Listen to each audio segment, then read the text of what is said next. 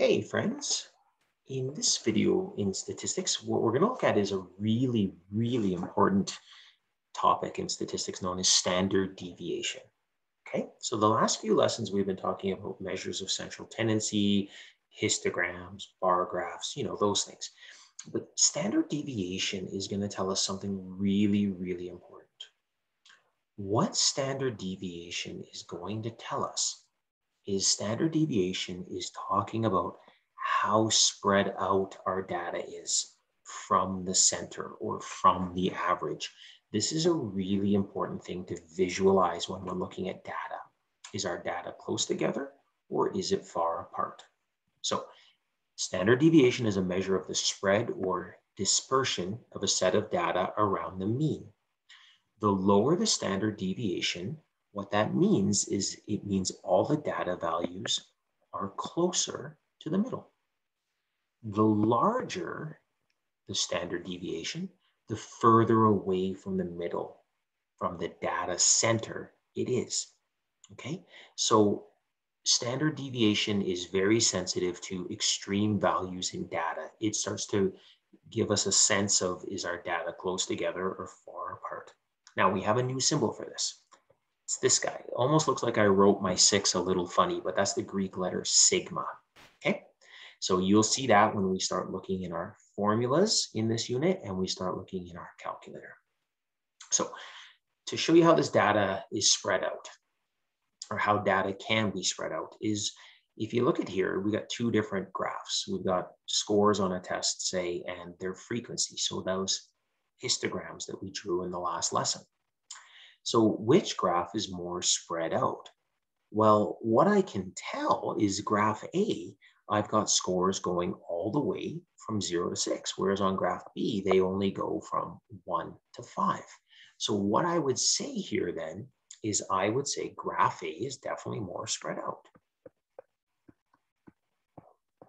So what that means is this graph has a higher standard deviation because it's more spread out. The graph with the smaller standard deviation is graph B because more of the data is closer to the center or the middle, to the mean or to the average, right? So if I have a lower standard deviation, it means my data is more tightly grouped together. If my data is more spread out, I have a higher standard deviation, okay? That's an important idea right there. So standard deviation is telling us how spread out our data is. All right, let's play around with this in a couple of examples. Make sure you've got your calculator with you. So a class was asked to guess the age of 3 celebrities after being shown their pictures. The table below represents their guesses. Find the mean and the standard deviation for each celebrity and use it to determine whose age was easiest or hardest to guess. Okay, now we definitely know how to find the mean, doing it just ourselves algebraically, pen and paper, but let's use our calculators for this. Okay, so grab your calculator, please, and let's see how we're going to do this. So I'm going to pull up my calculator here. All right, so I'm going to go back to my main screen. And so remember where we enter statistics. We go stat, we go edit, and if there's anything in our list, we go up and we go clear, enter. Okay, now what we do is we input our data from our list. So for Betty White, the lovely Betty White, who I've been watching on TV since I was a little guy. So she's been around forever. She's a gem. Okay, all I do is I put in her data. Now it's really important when we're letting our calculator do the work for us here that we have to just take a second to make sure we get our data in correctly. Because say for instance here, this last person thought Betty White was 95, but if I only put 9, that's really going to skew my data results. So 95. Okay, so there it is. There's all the data values for Betty White. So what I'm going to do again, to calculate things, I'm going to go stat again. I go over to calc, and we're doing one variable stats. Okay, So you see right there, it says list L1. That's where I put my data. Good. Okay, so I just go enter, forget frequency list, enter. And here it is. So what this tells us is Betty White's average was 85.1. And down here, what I noticed, there's the average, right? And down here, there's sigma, okay, 7.3. Okay, so 85.1 and 7.3. Let's go write that down.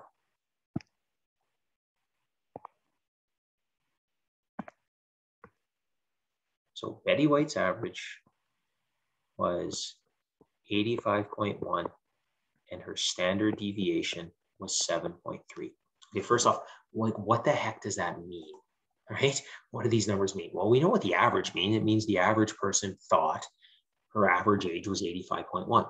What the 7.3 means is it tells me how spread out her guesses were, okay? So there was a gap in her age or what people thought her age was by 7.3. Okay, what I want you to do now is I want you to hit pause on the video and I want you to go and find the average age and standard deviation for good old Sid the Kid Crosby and Johnny Depp. Okay, and then when you're done doing that, hit on pause and come back to the video. So hit pause, go put those in your calculator. See you in a couple minutes. Okay, friends, so hopefully you took the time to plug those into your calculator. And here's what I end up with. So I end up with, for Sidney Crosby, an average age 26.9 and a standard deviation of 4.6. And Johnny Depp, average 43.8 and a standard deviation of 5.4. Okay, so what does this mean? Well, which celebrity was it easiest to guess for? So what the standard deviation tells me is it tells me how spread out my guesses were. So for Sidney Crosby, because he has the lower standard deviation, it means the guesses were more consistent, right? Everyone was within a smaller group of guesses. So he was the easiest to tell the age of. Good old Betty White over here, 7.3. That means the guesses were less consistent.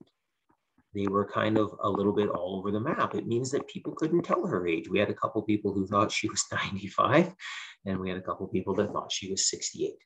So the smaller the standard deviation, the closer the guesses were together, which means the more consistent they were. The larger the standard deviation, the further apart the guesses were.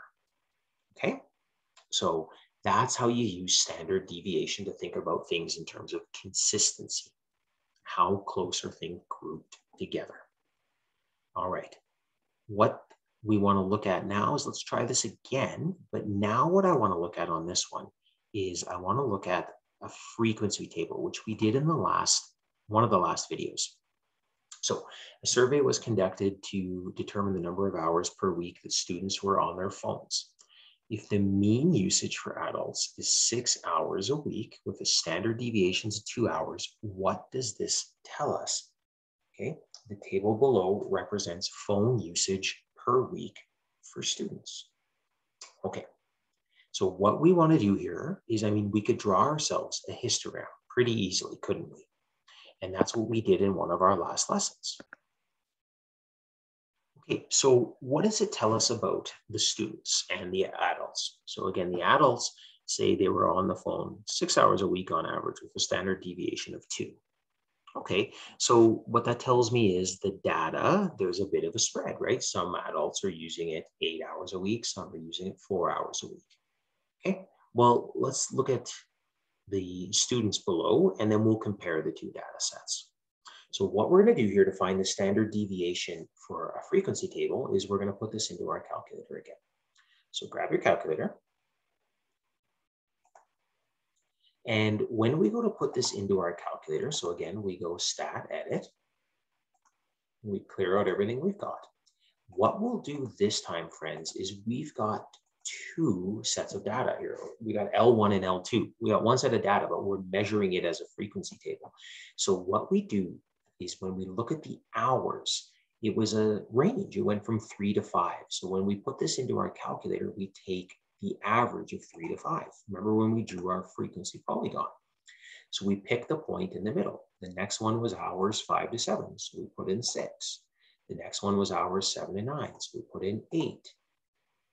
Next one was 9 to 11, so we put in 10. And you can see the pattern that's going on here. We're going up by 2s all the way up to 14.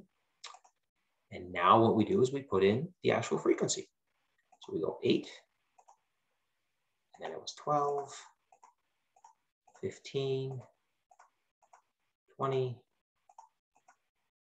10, and 4. Okay, so again, we have to put that frequency table in two lists, in L1 and L2. Okay, so now that we've got all of our data into our calculator, what we do now is we go back to Stat, we go over to Calc, and it's still one variable statistics. But what we need to do now is right here where it says frequency list. Well, our frequency was in L2. So if you notice, we on our calculator above all of our numbers down here, if you look at above 1, there's L1, and above 2, there's L2. So our list is in L1, and we want to get L2 as our frequency list, just like that. And then we go Calc. And there we go. That's how we're going to find all of our information when we've got a frequency table. And so now you can see the standard deviation is 2.8. Okay, let's go take a peek at what we were working on here. And so we just want to write down, what do we know? Try that again. Okay, what do we know? Well, what we just found out was that the average for students was 8.7 hours, and the standard deviation was 2.8 hours. That's students. Adults is 6 hours a week with a standard deviation of 2 hours. So what do we know?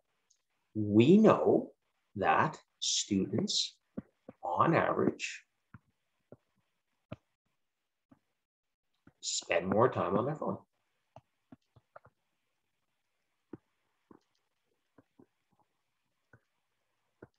On average. But what does the standard deviation tell us? The standard deviation's higher than the adults' data. It's 2.8 compared to 2 hours. So what it tells us is students are also more varied. They're more spread out in how they use their phones,